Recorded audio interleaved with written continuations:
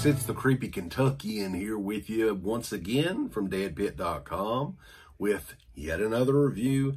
This one is a little bit different than a lot of the movies that we have reviewed on this channel. I want to tread lightly with some of the subject matter on this, but we're going to get into it from 1977 by way of 88 films in the U.S. Oh yeah, that's right. Their debut disc release over here in the United States. It's Cesar Canaveri's The Gestapo's Last Orgy.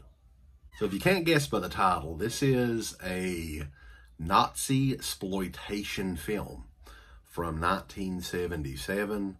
Around this time period, there was a lot of this sort of thing. A lot of these movies kind of made it over in Italy.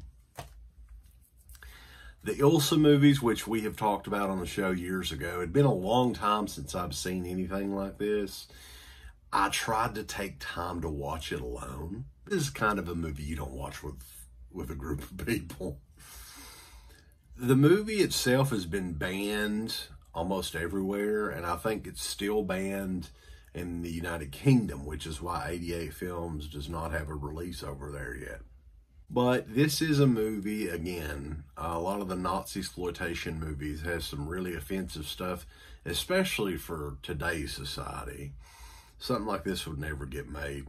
Film follows young Lisa, who is a prisoner of war that has been recruited to a sex camp. Now, I'm sure, well, they probably had those back in the day. I don't know. The camp itself is led by the evil, sadistic Commandant Starker. Okay, he puts all of the women, it's kind of like a brothel for the German soldiers, and they kind of torture the women and do whatever they want to with them and all that craziness. But Lisa is special in that she doesn't react. She doesn't say, please, don't hurt me. Don't grab my nipples and twist them all around with pliers. You know, don't shit on me and smear it all over my belly. They do weird shit like that in this kind of. You know, she doesn't really react. And they like, you know, they want their women to beg and kind of say, please don't. Please, I'm sorry. Come on now. And she just doesn't react. And that kind of ticks them off. They're like, what in the hell, man? So eventually, Commandant and Lisa kind of have a thing going on between them. And the Commandant does more and more evil shit to her. And I'll just say it kind of goes from there. There's a lot of stuff along the way and has an ending, kind of a revenge type ending without giving it away. To be honest with you, I was kind of surprised with this. This is, you know, definitely some subject matter that's sensitive for a lot of people. So it's one of those movies that you want to be careful who you watch it with. Some of the stuff that you can even joke about in the movie, which I have a sick sense of humor anyway. You got to be a little bit careful with it. The Gestapo's Last Orgy, though, as far as a movie goes, it's technically very well made. A lot of the scenes in it are really, really, you know, well done, as odd as that seems. And they have some crazy shit in this movie, too. One particular scene, there's like an evil female SS officer by the name of Alma who goes around, and there's one scene in the movie where she checks the prisoner's vagina, right? The one that actually is on the period, on their menstrual cycle, is fed to Rottweilers.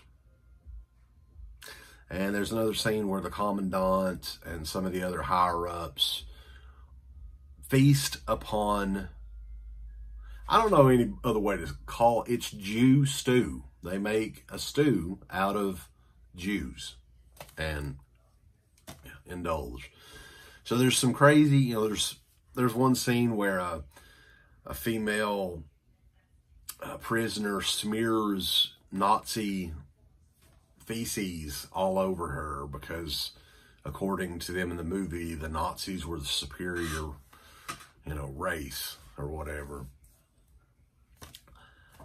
It's some crazy shit. I can definitely understand why this movie is banned over in the UK still to this day. And there's not a lot, like there's kind of lighthearted stuff in the Ilsa She-Wolf movie. You don't get this at all in Gestapo's Last Orgy. You get, it's mean-spirited stuff, and at the same time, it's very well made. It's a well-made movie. It's actually a recommendation. If this is something that sounds like would be up your alley, you may want to check it out. 88 Films did a great restoration on this. This movie looks great. It's a 2K restoration. Has a variety of different interviews and commentaries and stuff like that. I will put a freeze frame of the features on it as well. And then, it comes in a slipcover with, I think I can show the front cover. I want to try to avoid getting a strike of any kind. And then it's got a back cover, which I cannot show. And some other stuff in here. There's a booklet that tells about the making of the movie. There's a poster as well, which I want to double check. You get a poster in this. So this one's okay, I think, to show. And then the other one, let's take this part out here. There you go. So some cool extras along with it, and it's a reversible cover as well. So the Gestapo's Last Orgy from 88 Films. And like I said, this is the first foray in the United States, 88 Films. So I'm looking forward to some more stuff that they're coming out with. Hopefully it's something more lighthearted than the Gestapo's Last Orgy. But at the same time, hey, I'm kind of glad I checked this out. I gotta say, I enjoyed it for what it was.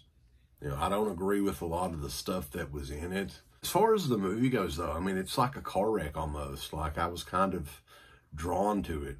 But that is it for the review, though. The Gestapo's Last Orgy is out now from 88 Films. Check it out. Check us out over at DEADPIT.com. Just a thumbs up.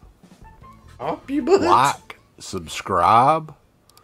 And if you subscribe, here's something else you can do. Once you subscribe, you can click the bell notification, right? And it'll notify you anytime that Dead Pit puts up new shit. Or don't. I really don't give a if you do or I don't. want you to. I want you to. I don't care. Let's keep our community growing here on YouTube. I don't like it. I don't want you to do nothing. Listen, they need to do that, pal. No, don't you dare touch it. Thumbs up. Subscribe. And click that bell. Thank you to all of our supporters on Patreon. DEADPIT on Patreon.com is the only place to check out a complete archive of the old Dead Pit radio shows all the way back from 2005 on, in addition to the midweek shows and fan commentaries, exclusive podcasts, and much more. Dead Pit on Patreon.com if you're interested. Tiers start at only $1.